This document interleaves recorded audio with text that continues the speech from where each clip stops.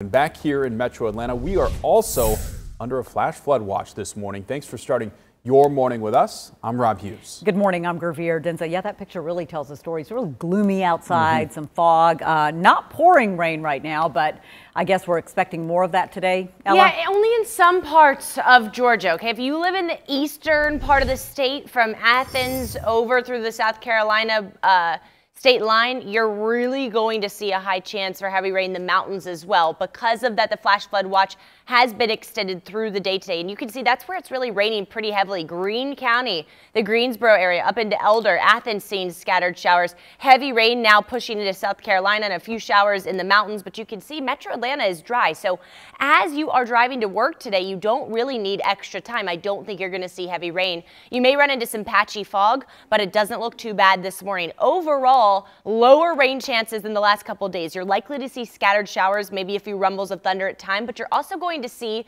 the sun this afternoon. So it's not going to be too bad. 60% chance of rain today. We'll hold on to a few showers tomorrow, and then dry weather takes over for the weekend, and it continues the majority of next week. I'll show you what that weekend forecast is looking like. Maybe you want to go to the mountains. What does the fall color look like? I got you covered with that too.